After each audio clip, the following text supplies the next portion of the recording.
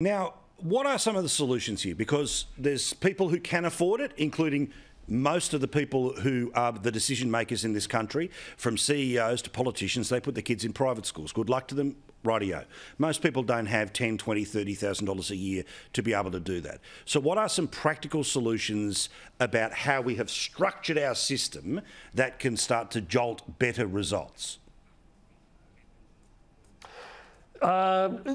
There's no magic bullet, as the Americans would say, no single bullet.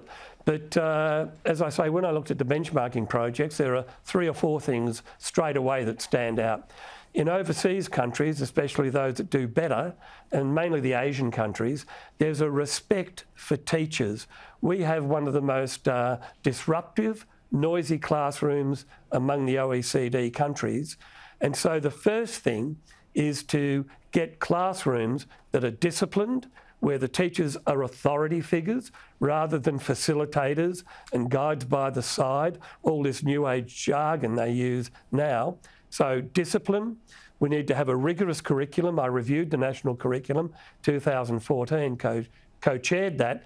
All of our recommendations were basically ignored, but we need to have a rigorous curriculum based on what actually works in the classroom in terms of effective teaching and learning.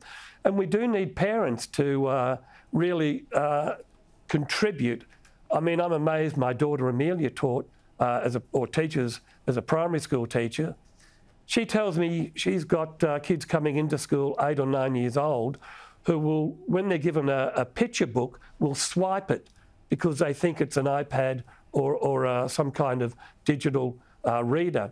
Parents must read to their children, give them picture books, teach kids to respect authority, and we need to better resource teachers because at the moment they're drowning in red tape and bureaucracy. So we need to give teachers and schools greater flexibility and autonomy, like charter schools in America, free schools in England. Get rid of this bureaucratic overload and give schools and teachers greater control.